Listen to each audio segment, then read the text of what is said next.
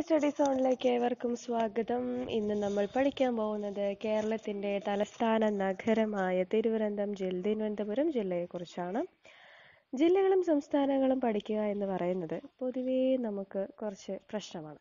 കാരണം കൺഫ്യൂഷൻ വരുന്ന ഒരു മേഖലയാണ് ജില്ലകളും സംസ്ഥാനങ്ങളും എന്ന് പറയുന്നത്. കാരണം ഒരുപാട് പോയിന്റ്സുകളുണ്ടാവും, ഒരുപാട് ഡീറ്റെയിൽസും കാര്യങ്ങളും വർഷങ്ങളും വിശേഷണങ്ങളും അങ്ങനെ ഒരുപാടുള്ളതിനാൽ ഇത് രണ്ടും കുറച്ച് കൺഫ്യൂഷൻസ് കൂടിയ മേഖലകളായതുകൊണ്ട് യാതൊരുവിധ കൺഫ്യൂഷൻസ് ഒന്നുമില്ലാതെ തന്നെ വളരെ ഓർഗനൈസ്ഡ് ആയ രീതിയിലാണ് ഇന്ന് ഞങ്ങൾ പഠിപ്പിക്കാൻ പോകുന്നത്. വായിച്ചു പഠിക്കാൻ സമയമില്ലാത്ത വീട്ടമ്മമാർക്കും ജോലിക്ക് പോകുന്നവർക്കും എല്ലാവർക്കും ഫലപ്രദമാവുന്ന രീതിയിൽ വളരെ ഓർഗനൈസ്ഡ് ആയിട്ടാണ് നമ്മൾ ഇന്ന് ക്ലാസ്സുകൾ എടുക്കുന്നത്. അപ്പോൾ എങ്ങനെയാണ് നമ്മൾ പഠിക്കാൻ പോകുന്നത് എന്ന് വെച്ച് കഴിഞ്ഞാൽ, എല്ലാ ബുക്കുകളിലും നമുക്ക് നോക്കുന്ന സമയത്ത് വളരെ ഒരു അൺഓർഗനൈസ്ഡ് ആയിട്ടുള്ള രീതിയിലായിരിക്കും ജില്ലകളായാലും സംസ്ഥാനങ്ങളായാലും കൊടുത്തിട്ടുണ്ടാവുക. ഉദാഹരണത്തിന് ഇപ്പോൾ ആദ്യം തന്നെ അടിസ്ഥാനപരമായ കുറച്ച് ഡീറ്റെയിൽസ് കൊടുത്തിട്ടുണ്ടാവും. അതിനുശേഷം ചിലപ്പോൾ തിരുവനന്തപുരം ജില്ല നിലവിൽ വന്നത് കൊടുത്തിട്ടുണ്ടാവും. തൊട്ടടുത്ത് ഒരു പക്ഷേ ആദ്യ ബ്രെയിലി പ്രസ് എവിടെയാണ് വന്നതെന്ന് കൊടുത്തു കഴിഞ്ഞാൽ പിന്നെ നേരെ പ്രതിമകളുടെ നഗരം എന്ന് തിരുവനന്തപുരം, അങ്ങനെ വളരെ അൺഓർഗനൈസ്ഡ് ആയിട്ടാണ്. അപ്പോൾ നമ്മൾ ഇതിനെയെല്ലാം കൂട്ടിച്ചേർത്ത് അതാത് സെക്ഷൻസ് ആയി തിരിച്ച് അങ്ങനെയാണ് സെക്ഷൻസുകളായിട്ടാണ് നമ്മൾ പഠിപ്പിക്കാൻ പോകുന്നത്. ഫലപ്രദമാവും തന്നെയാണ് ഞങ്ങളുടെ വിശ്വാസം. തീർച്ചയായിട്ടും വീഡിയോ മുഴുവൻ കാണുക, കേൾക്കുക. തുടക്കക്കാർക്കും വളരെ ഉപയോഗപൂർവമാവുന്ന രീതിയിൽ തന്നെയാണ് ക്ലാസ്സുകൾ എടുക്കാൻ ശ്രമിക്കുന്നതും. നിങ്ങളുടെ അഭിപ്രായങ്ങളെല്ലാം കമൻറ്റ് ബോക്സിലൂടെ ഞങ്ങളെ അറിയിക്കുകയും വേണം. അപ്പോൾ നമുക്ക് തുടങ്ങാം. തിരുവനന്തപുരം ജില്ല എന്ന് പറയുമ്പോൾ തന്നെ, അല്ലെങ്കിൽ കേൾക്കുമ്പോൾ തന്നെ നമുക്ക് ആദ്യം ഓർമ്മ വരുന്ന ഒരു പോയിന്റ് എന്ന് പറയുന്നത് കേരളത്തിൻ്റെ നമ്മുടെ എല്ലാ സ്വന്തം നാടായ കേരളത്തിൻ്റെ തലസ്ഥാന നഗരം എന്നാണ് ഓർമ്മ വരിക. അപ്പോൾ നമുക്ക് അടിസ്ഥാനപരമായിട്ട് പോവാം. തിരുവനന്തപുരം നിലവിൽ വരുന്നത് 1949 ജൂലൈ 1 1949 ജൂലൈ 1, 1949 ജൂലൈ 1. തിരുവനന്തപുരം അങ്ങനെ ഒരു 5 ജില്ലകൾ നമ്മൾ കേരളം നിലവിൽ വരുന്ന സമയത്ത് തന്നെ ഓൾറെഡി ഉണ്ടായിരുന്ന ജില്ലകളിൽ ഒരു ജില്ലയാണ് തിരുവനന്തപുരം. കേരളം 1956 നവംബർ 1 നിലവിൽ വരുന്നത്. അതിന് തൊട്ട് മുമ്പ് കേരളം നിലവിൽ വരുന്ന സമയത്ത് തന്നെ നിലവിലുണ്ടായിരുന്ന ജില്ലകളിൽ ഒന്നാണ് തിരുവനന്തപുരം. 1949 ജൂലൈ 1. ഇനി ആദ്യം തന്നെ തിരുവനന്തപുരം എന്ന് പറയുമ്പോൾ തന്നെ നമുക്ക് ബേസായിട്ട് തുടങ്ങുന്ന ഒരു പോയിന്റാണ് കേരളത്തിൻ്റെ തെക്കേ അറ്റത്തെ ജില്ല. തിരുവനന്തപുരമാണ് കേരളത്തിൻ്റെ തെക്കേ അറ്റത്തെ ജില്ല. നമുക്കറിയാം, നമ്മുടെ കേരളത്തിൻ്റെ മാപ്പ് എടുത്ത് നോക്കുമ്പോൾ കേരളത്തിൻ്റെ വടക്കേ അറ്റം എന്ന് പറയുന്നത് കാസർഗോഡും അങ്ങ് മുകളിലായിട്ടും തെക്ക് എന്ന് പറയുമ്പോൾ ഏറ്റവും താഴെയായി സ്ഥിതി ചെയ്യുന്ന ജില്ലയാണ് തിരുവനന്തപുരം.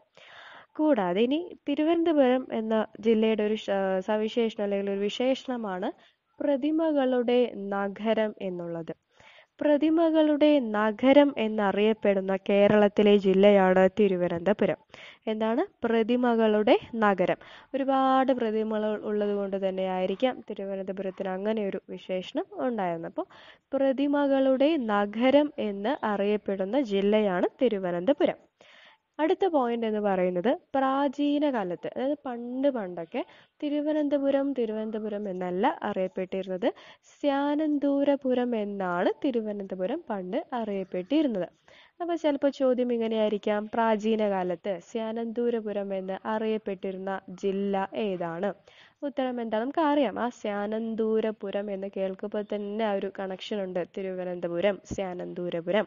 അപ്പോൾ തിരുവനന്തപുരം പ്രാചീന കാലത്ത് അറിയപ്പെട്ടിരുന്നതാണ് സ്യാനന്തൂരപുരം എന്നുള്ളത്. അപ്പം നമുക്ക് തിരിച്ചും മറിച്ചും പഠിക്കാം. തിരുവനന്തപുരം പ്രതിമകളുടെ നഗരം എന്നറിയപ്പെട്ടിരുന്നു. 1949 ജൂലൈ 1 നിലവിൽ വന്നത്. കേരളത്തിൻ്റെ തെക്കേ അറ്റത്തെ ജില്ലയും കേരളത്തിന്റെ തലസ്ഥാന നഗരവുമാണ് തിരുവനന്തപുരം. സ്യാനന്തൂരപുരം എന്നാണ് പണ്ട് തിരുവനന്തപുരം അറിയപ്പെട്ടിരുന്നത്. ഇനി അടുത്ത് നമ്മൾ നോക്കാൻ പോകുന്നത് അവിടെ ആദ്യം വന്നത് എന്തൊക്കെ. അതായത് ഇപ്പോൾ കേരളത്തിലെ ആദ്യത്തെ ജില്ല, അല്ലെങ്കിൽ കേരളത്തിലെ ആദ്യത്തെ റേഡിയോ നിലയം, അതുപോലെ ഇന്ത്യയിലെ ആദ്യത്തെ, അങ്ങനെ ഒരുപാട് ക്വസ്റ്റ്യനുകൾ നമുക്ക് പഠിക്കാനുണ്ട്. അപ്പോൾ അതെല്ലാം നമ്മൾ ഒരു സെക്ഷൻ ആക്കിയായിട്ടാണ് പഠിക്കാൻ പോകുന്നത്. അതിൽ ആദ്യത്തെ പോയിന്റാണ്, കേരളത്തിൽ ആദ്യമായി വൈദ്യുതീകരിച്ച നഗരം ഏതാണ്? ചോദ്യം ഇതാണ്, കേരളത്തിൽ ആദ്യമായി വൈദ്യുതീകരിച്ച നഗരം ഏതാണ്? ഉത്തരം തിരുവനന്തപുരം. അപ്പോൾ തിരുവനന്തപുരത്തിലെ ആദ്യത്തെ പോയിന്റാണ്, കേരളത്തിൽ ആദ്യമായി വൈദ്യുതീകരിച്ച നഗരമാണ് തിരുവനന്തപുരം. അടുത്തത്, കേരളത്തിലെ ആദ്യത്തെ ശിശു സൗഹൃദ പഞ്ചായത്ത് ഏതാണ് ചോദിക്കാം. കേരളത്തിലെ ആദ്യത്തെ ശിശു സൗഹൃദ പഞ്ചായത്താണ് വെങ്ങാനൂര്. വെങ്ങാനൂര് സ്ഥിതി ചെയ്യുന്നത് തിരുവനന്തപുരത്താണ്. അപ്പോൾ തിരുവനന്തപുരത്തിലെ ഒരു സ്ഥലത്തിന്റെ പേര് നമ്മൾ പഠിച്ചു, വെങ്ങാനൂര്. വെങ്ങാനൂര് തിരുവനന്തപുരത്താണെന്ന് ഓർക്കുക. കേരളത്തിലെ ആദ്യത്തെ ശിശു സൗഹൃദ കേരളത്തിലെ ആദ്യത്തെ ശിശു സൗഹൃദ പഞ്ചായത്താണ് വെങ്ങാനൂര്. അത് വീണ്ടും പറയുന്നു, കേരളത്തിലെ ആദ്യത്തെ ശിശു സൗഹൃദ പഞ്ചായത്താണ് വെങ്ങാനൂര്. വെങ്ങാനൂര് സ്ഥിതി ചെയ്യുന്നത് തിരുവനന്തപുരത്താണ്. അടുത്ത ക്വസ്റ്റ്യൻ ആണ്, കേരളത്തിലെ ആദ്യത്തെ ഫിലിം സൊസൈറ്റി ഏതാണ്? കേരളത്തിലെ ഈ ഫിലിം സൊസൈറ്റിയും ഒരു ചോദ്യമുണ്ട്, കൂടാതെ ഫിലിം സ്റ്റുഡിയോ എന്ന ചോദ്യമുണ്ട്. ഇത് രണ്ടും പലപ്പോഴും നമ്മൾ തെറ്റിച്ചെഴുതുന്ന ചോദ്യങ്ങളാണ്. അതായത് കേരളത്തിലെ ആദ്യത്തെ ഫിലിം സൊസൈറ്റി എന്ന് പറയുന്നത് ചിത്രലേഖയും ആദ്യത്തെ ഫിലിം സ്റ്റുഡിയോ എന്ന് പറയുന്നത് ഉദയയുമാണ്. അപ്പോൾ അത് ഒരിക്കലും തെറ്റിപ്പോരുത്. ആദ്യത്തെ സൊസൈറ്റി, കേരളത്തിലെ ആദ്യത്തെ ഫിലിം സൊസൈറ്റി എന്ന് പറയുന്നത്, കേരളത്തിലെ ആദ്യത്തെ ഫിലിം സൊസൈറ്റി എന്ന് പറയുന്നത് ചിത്രലേഖയാണ്. ചിത്രലേഖ സ്ഥിതി ചെയ്യുന്നത് തിരുവനന്തപുരത്തും, എന്നാൽ ഉദയ ഫിലിം സ്റ്റുഡിയോ സ്ഥിതി ചെയ്യുന്നത് ആലപ്പുഴയിലുമാണ്. അപ്പോൾ കേരളത്തിലെ ആദ്യത്തെ ഫിലിം സൊസൈറ്റി ഏതാണ്? ചിത്രലേഖ. ചിത്രലേഖ എവിടെയാണ്? തിരുവനന്തപുരത്താണ് ചിത്രലേഖ. അടുത്തത്, കേരളത്തിലെ ആദ്യ ബ്രെയിലി പ്രസ് സ്ഥാപിതമായതും തിരുവനന്തപുരത്താണ്.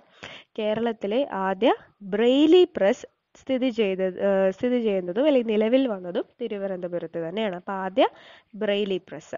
അടുത്ത വളരെ നമുക്ക് ക്വസ്റ്റ്യൻ പേപ്പറുകളെല്ലാം കാണാൻ പറ്റുന്ന ഒരു ചോദ്യമാണ്, കേരളത്തിലെ ആദ്യത്തെ സൈബർ പോലീസ് സ്റ്റേഷൻ നിലവിൽ വന്നത് എവിടെയാണ്? ഉത്തരം പട്ടം. കേരളത്തിലെ ആദ്യത്തെ സൈബർ പോലീസ് സ്റ്റേഷൻ നിലവിൽ വരുന്നത് തിരുവനന്തപുരം ജില്ലയിലെ പട്ടത്താണ്. കേരളത്തിലെ ആദ്യത്തെ സൈബർ പോലീസ് സ്റ്റേഷൻ നിലവിൽ വന്നത് പട്ടം എന്ന് പറയുന്ന സ്ഥലത്താണ്. ഈ പട്ടം സ്ഥിതി ചെയ്യുന്നത് തിരുവനന്തപുരത്താണ്. അപ്പോൾ നമ്മൾ വളരെ കുറച്ച് പോയിന്റുകളാണ് ഇപ്പോൾ നോക്കിയത്. ആദ്യം തിരുവനന്തപുരം ആദ്യം വൈദ്യുതീകരിച്ച നഗരം, കേരളത്തിലെ ആദ്യത്തെ ഫിലിം സൊസൈറ്റിയായ ചിത്രലേഖ തിരുവനന്തപുരത്താണ്, കേരളത്തിലെ ആദ്യ ശിശു സൗഹൃദ പഞ്ചായത്തായ വെങ്ങാനൂര് തിരുവനന്തപുരത്താണ്, കേരളത്തിലെ ആദ്യ ബ്രെയിലി പ്രസ് നിലവിൽ വന്നതും തിരുവനന്തപുരത്താണ്, കേരളത്തിലെ ആദ്യത്തെ സൈബർ പോലീസ് സ്റ്റേഷൻ നിലവിൽ വന്നത് പട്ടത്താണ്. പട്ടം എന്ന് പറയുന്നതും തിരുവനന്തപുരം ജില്ലയിലെ ഒരു സ്ഥലമാണ്. ഇനി അടുത്ത പോയിന്റ് എന്ന് പറയുന്നത്, കേരളത്തിലെ ആദ്യത്തെ നിർഭയ ഷെൽട്ടർ. കേരളത്തിലെ ആദ്യത്തെ നിർഭയ ഷെൽട്ടർ നിലവിൽ വന്നതും തിരുവനന്തപുരത്ത് തന്നെയാണ്. അപ്പോൾ ആദ്യം ബ്രെയിലി പ്രസ് പറഞ്ഞു, ബ്രെയിലി പ്രസ് പോലെ നിർഭയ ഷെൽട്ടർ നിലവിൽ വന്നതും തിരുവനന്തപുരത്താണ്. അതിന് നമ്മുടെ ഇന്ത്യയിലെ വെസ്റ്റ് ബംഗാൾ പഠിക്കുമ്പോഴാണ് നമുക്ക് ഇങ്ങനെ ഒരുപാട് പോയിന്റുകൾ വരിക. അതായത് ഇന്ത്യയിലെ ആദ്യത്തെ മെട്രോ നഗരം, അല്ലെങ്കിൽ ഇന്ത്യയിലെ ആദ്യത്തെ അണ്ടർഗ്രൗണ്ട് റെയിൽവേ വന്നത് എവിടെയാണ്, അങ്ങനെ ഒരുപാട് ക്വസ്റ്റ്യൻസ് കൊൽക്കത്തയിൽ വരുന്ന പോലെയാണ് നമ്മുടെ തിരുവനന്തപുരം. ആദ്യത്തെ മ്യൂസിയം, കേരളത്തിലെ ആദ്യത്തെ മ്യൂസിയം ഏതാണ് എന്ന ചോദ്യം ചോദിക്കാം. ഉത്തരം എന്ന് പറയുന്നത് നേപ്പിയർ മ്യൂസിയം ആണ്. നേപ്പിയർ മ്യൂസിയം എന്ന് കേൾക്കുമ്പോൾ തന്നെ ഇനി നമുക്ക് ഓർമ്മ വരണം, എന്താണ് നേപ്പിയർ മ്യൂസിയത്തിന്റെ പ്രത്യേകത? കേരളത്തിലെ ആദ്യത്തെ മ്യൂസിയമാണ് നേപ്പിയർ മ്യൂസിയം. ഈ നേപ്പിയർ മ്യൂസിയം സ്ഥിതി ചെയ്യുന്നത് അങ്ങ് തലസ്ഥാനത്ത് നമ്മുടെ തിരുവനന്തപുരത്താണ്. അപ്പോൾ കേരളത്തിലെ ആദ്യത്തെ മ്യൂസിയവും പഠിച്ചു, നേപ്പിയർ മ്യൂസിയം. ആ നേപ്പിയർ മ്യൂസിയം തിരുവനന്തപുരത്താണ് എന്നുള്ളത് നമ്മൾ പഠിച്ചു. ഇനി ഒറ്റയടിക്ക് പഠിക്കാവുന്ന ഒരു കാര്യമാണ് കേരളത്തിലെ ആദ്യത്തെ എഞ്ചിനീയറിംഗ് കോളേജ് വനിതാ കോളേജ്, മെഡിക്കൽ കോളേജ്, ഇത് മൂന്നും നിലവിൽ വന്നത് ആദ്യം തിരുവനന്തപുരത്താണ്. അപ്പോൾ ഏതൊക്കെയാണ്? എഞ്ചിനീയറിംഗ് കോളേജ്, മെഡിക്കൽ കോളേജ്, വനിതാ കോളേജ്, ഇത് മൂന്നും വന്നത് എവിടെയാണ്? തിരുവനന്തപുരത്താണ്. ആദ്യത്തെ മൃഗശാലയും ആദ്യത്തെ മാനസികാശുപത്രിയും തിരുവനന്തപുരത്ത് തന്നെയാണ്. നമ്മൾ ഈ കോളേജുകളുടെ കാര്യം പറഞ്ഞപ്പോഴാണ് ഓർത്തത്, കേരളത്തിലെ ആദ്യത്തെ കോളേജ് എന്ന് പറയുന്നത് CMS കോളേജാണ്. അത് തിരുവനന്തപുരത്തല്ല, കോട്ടയത്താണ് നിലവിൽ വന്നത്. പ്രത്യേകം പഠിക്കുക. കേരളത്തിലെ ആദ്യത്തെ എഞ്ചിനീയറിംഗ് കോളേജും ആദ്യത്തെ മെഡിക്കൽ കോളേജും ആദ്യത്തെ വനിതാ കോളേജുമാണ് തിരുവനന്തപുരത്ത് വന്നത്. എന്നാൽ വെറും ആദ്യത്തെ ഒരു കോളേജ് വന്നത് കോട്ടയത്താണ്. ഇനി ആദ്യത്തെ മൃഗശാല പറഞ്ഞു നമ്മൾ. അതുപോലെ മാനസികാശുപത്രി വന്നതും തിരുവനന്തപുരത്താണ്. കേരളത്തിലെ ആദ്യത്തെ മൃഗശാല, മാനസികാശുപത്രി രണ്ടും വന്നത് തിരുവനന്തപുരത്താണ്. അടുത്തത് ആദ്യത്തെ റേഡിയോ നിലയം. കേരളത്തിലെ ആദ്യ റേഡിയോ നിലയം നിലവിൽ വന്നതും തിരുവനന്തപുരം ജില്ലയിൽ തന്നെയാണ്. കേരളത്തിലെ ആദ്യ റേഡിയോ നിലയം നിലവിൽ വന്നതും തിരുവനന്തപുരത്ത് തന്നെയാണ്. ഇനി ആദ്യത്തെ അമ്മത്തൊട്ടിൽ. കേരളത്തിൽ ആദ്യ അമ്മത്തൊട്ടിൽ തുടങ്ങിയതും തിരുവനന്തപുരത്താണ്. ഡേറ്റ് നമ്മൾ പ്രത്യേകം, ഈ അമ്മത്തൊട്ടിലിൻ്റെ കാര്യം ഡേറ്റ് നമ്മൾ പ്രത്യേകം അറിഞ്ഞിരിക്കണം. കാരണം അമ്മത്തൊട്ടിൽ എന്ന് പറയുന്ന നിലവിൽ വരുന്നത് 2002 നവംബർ 14-നാണ്. അമ്മത്തൊട്ടിൽ എന്താണെന്ന് നമുക്കറിയാം. കുഞ്ഞുങ്ങളെ ഉപേക്ഷിച്ച് പോകുന്ന വഴിയോരത്തൊക്കെ ഉപേക്ഷിക്കുന്നതിന് പകരം അങ്ങനെ തുടങ്ങിയതാണ് അല്ലേ? അമ്മത്തൊട്ടിൽ എന്ന് പറയുന്നത് അങ്ങനെ തുടങ്ങിയതാണ്. കുട്ടികൾ ഉപേക്ഷിച്ച് പോവുകയാണ് അവിടെ ചെയ്യാറുള്ളത്. അപ്പോൾ കുട്ടികളുടെ എന്നുള്ളൊരു കൺസെപ്റ്റ് ഓർത്ത് വയ്ക്കാൻ വേണ്ടിയിട്ടാണ് വെറുതെ അത് പറഞ്ഞത്. അമ്മത്തൊട്ടിൽ എന്ന് പറയുന്നത് ആരംഭിച്ചത് നവംബർ 14-നാണ്. ശിശുദിനത്തിലാണ് ആരംഭിച്ചത്. വർഷം ആലോചിച്ച് വയ്ക്കുക, 2002. തിരുവനന്തപുരം ജില്ലയിലാണ് കേരളത്തിലെ ആദ്യ അമ്മത്തൊട്ടിൽ നിലവിൽ വരുന്നത്. 2002 നവംബർ 14-നാണ് നിലവിൽ വന്നത് എന്ന് ഓർത്ത് വെക്കുക. അടുത്തത് public library, arts college, Doordarshan കേന്ദ്രം, ഇതെല്ലാം വരുന്നതും തിരുവനന്തപുരത്ത് തന്നെയാണ്. അപ്പോൾ കേരളത്തിൽ ആദ്യത്തെ പബ്ലിക് ലൈബ്രറി, ആദ്യത്തെ ആർട്സ് കോളേജ്, ആദ്യത്തെ ദൂരദർശൻ കേന്ദ്രം, മൂന്ന് നിലവിൽ വരുന്നതും തിരുവനന്തപുരം ജില്ലയിൽ തന്നെയാണ്. ഇനി നമുക്കറിയാം, കേരളത്തിൽ 6 കോർപ്പറേഷനുകളാണ് ഉള്ളത്. 6 മുനിസിപ്പൽ കോർപ്പറേഷനുകളാണുള്ളത്. അതിലെ ആദ്യത്തെ കോർപ്പറേഷനാണ് തിരുവനന്തപുരം. കേരളത്തിലെ ആദ്യ കോർപ്പറേഷനാണ് തിരുവനന്തപുരം. നിലവിൽ വരുന്ന ഡേറ്റ് അല്ലെങ്കിൽ വർഷം നിർബന്ധമായും നമ്മൾ പഠിച്ചിരിക്കണം. 1940. 1940-ലാണ് തിരുവനന്തപുരം കോർപ്പറേഷൻ നിലവിൽ വന്നത്. കേരളത്തിലെ ആദ്യ കോർപ്പറേഷനാണ് തിരുവനന്തപുരം കോർപ്പറേഷൻ. ആദ്യം നിലവിൽ വരുന്നത് 1940-ലാണ്. ഇനി കേരളത്തിലെ ആദ്യ അന്താരാഷ്ട്ര വിമാനത്താവളം ഏതാണെന്ന് ചോദിച്ചാൽ അതും തിരുവനന്തപുരം വിമാനത്താവളം, അന്താരാഷ്ട്ര വിമാനത്താവളം തന്നെയാണ്.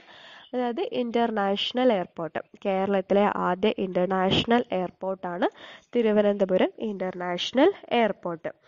ഇനി കേരളത്തിലെ ആദ്യത്തെ DNA ബാർകോഡിംഗ് കേന്ദ്രം. കേരളത്തിലെ ആദ്യ DNA ബാർകോഡിംഗ് കേന്ദ്രം നിലവിൽ വന്നത് എവിടെയാണെന്ന് ചോദിക്കാം. അത് നിലവിൽ വന്ന സ്ഥലമാണ് പുത്തൻതോപ്പ്. തിരുവനന്തപുരം ജില്ലയിലെ ഒരു സ്ഥലമാണ് ഈ പുത്തൻതോപ്പ്. ആ പുത്തൻതോപ്പിലാണ് കേരളത്തിലെ ആദ്യ DNA ബാർകോഡിംഗ് കേന്ദ്രം വന്നത്. അപ്പോൾ നമ്മൾ ഈ ചോദ്യങ്ങളിൽ നിന്നും ഉത്തരങ്ങളിലേക്ക് പോകുന്നതിനേക്കാൾ കൂടുതൽ ഉത്തരങ്ങളിൽ നിന്നും ചോദ്യങ്ങളിലേക്ക് പോയാൽ കുറച്ചും കൂടെ നല്ലതായിരിക്കും. നമുക്ക് പെട്ടെന്ന് അങ്ങനെ ഓർമ്മയിൽ സൂക്ഷിച്ച് വെക്കാനായിട്ട് പറ്റും. അതായത് ഇപ്പോൾ നമ്മൾ ആദ്യം പറഞ്ഞൊരു പോയിന്റാണ് വെങ്ങാനൂർ അല്ലേ? അപ്പോൾ വെങ്ങാനൂർ എന്ന് പറയുമ്പോൾ നമുക്ക് ഓർമ്മ വരണം, കേരളത്തിലെ ആദ്യ ശിശു സൗഹൃദ പഞ്ചായത്താണ് ഈ വെങ്ങാനൂർ. അപ്പോൾ അതാണ് തിരുവനന്തപുരം എന്ന് നമ്മൾ പറയുമ്പോൾ ആ തിരുവനന്തപുരത്തെക്കുറിച്ച് നമുക്കിങ്ങനെ എക്സ്പ്ലെയിൻ ചെയ്യാനായിട്ട് പറ്റണം. അവിടെ ആദ്യം നിലവിൽ വന്നത് ഇന്ന കാര്യങ്ങളാണ്, അവിടുത്തെ കാര്യങ്ങളൊക്കെ ഇങ്ങനെയാണെന്നുള്ളത് നമുക്ക് പറയാൻ സാധിക്കണം. അപ്പോൾ നമ്മൾ തിരിച്ചും പഠിക്കാം. പുത്തൻതോപ്പ് എന്ന് പറയുന്ന സ്ഥലം എന്ന് കേൾക്കുമ്പോൾ തന്നെ ഓർമ്മയിൽ നമുക്ക് കൊണ്ടുവരേണ്ട ഒരു കാര്യമാണ് കേരളത്തിലെ ആദ്യ DNA ബാർകോഡിംഗ് കേന്ദ്രം നിലവിൽ വന്നത് പുത്തൻതോപ്പിലാണ്. കേരളത്തിലെ ആദ്യ DNA ബാർകോഡിംഗ് കേന്ദ്രം നിലവിൽ വന്നത് പുത്തൻതോപ്പിലാണ്. ഇനി കേരളത്തിലെ ആദ്യ മെട്രോ നഗരം കൂടിയാണ് ഏത്? തിരുവനന്തപുരം. കേരളത്തിലെ ആദ്യ മെട്രോ നഗരം കൂടിയാണ് തിരുവനന്തപുരം. അതുപോലെ തന്നെ ആദ്യത്തെ സർവകലാശാല എന്ന് പറയുന്നത് യൂണിവേഴ്സിറ്റി. കേരളത്തിലെ ആദ്യത്തെ യൂണിവേഴ്സിറ്റിയാണ് തിരുവിതാംകൂർ യൂണിവേഴ്സിറ്റി. തിരുവിതാംകൂർ സർവകലാശാല 1937 തിരുവിതാംകൂർ സർവകലാശാല വരുന്നത്. ശ്രീ ചിത്തിര തിരുനാൾ ബാലരാമവർമ്മയാണ് അത് തുടങ്ങുന്നത്. 1937 തിരുവിതാംകൂർ സർവകലാശാല നിലവിൽ വരുന്നത്. കൃത്യം 20 വർഷങ്ങൾക്ക് അപ്പുറം, അതായത് 1957 അത് കേരള സർവകലാശാല എന്ന് പുനർനാമകരണം ചെയ്തത്. അപ്പോൾ ആദ്യത്തെ സർവകലാശാല കേരളത്തിലെ നിലവിൽ വന്നത് തിരുവനന്തപുരം. അതായത് ഏതാണ് ചോദിച്ചു കഴിഞ്ഞാൽ തിരുവിതാംകൂർ സർവകലാശാല എന്ന പേരിൽ 1937 നിലവിൽ വന്നു. 20 വർഷങ്ങൾക്ക് ശേഷം 1957 കേരള സർവകലാശാല എന്ന പേര് മാറ്റുകയാണ് ചെയ്തത്. ഇനി നമുക്ക് വളരെ കുറച്ച് പോയിന്റുകളും കൂടിയുള്ളൂ. കേരളത്തിൽ ആദ്യമായി പബ്ലിക് ട്രാൻസ്പോർട്ട് സംവിധാനം കൊണ്ടുവന്നതും തിരുവനന്തപുരത്ത് തന്നെയാണ്. കേരളത്തിൽ ആദ്യമായി പബ്ലിക് ട്രാൻസ്പോർട്ട് സംവിധാനം കൊണ്ടുവന്നതും തിരുവനന്തപുരത്തും തന്നെയാണ്. അതുപോലെ ആദ്യത്തെ ATM അല്ലേ, ATM നമുക്കറിയാം, അത് സ്ഥാപിച്ചത് തിരുവനന്തപുരം തന്നെയാണ്. 1992 വർഷം വളരെ ഇമ്പോർട്ടൻ്റ് ആണ്. ബാങ്കിങ് എന്നൊരു മേഖല നമുക്കൊരു പഠിക്കാനുണ്ട്. ബാങ്കിങ്ങിനെ കുറിച്ച് മാത്രം നമുക്ക് പഠിക്കാനുണ്ട്. അപ്പോൾ ആ പഠിക്കുന്ന സമയത്ത് ലോകം, ഇന്ത്യ, കേരളം എന്നൊക്കെ പറഞ്ഞ് നമ്മളങ്ങനെ പഠിക്കും.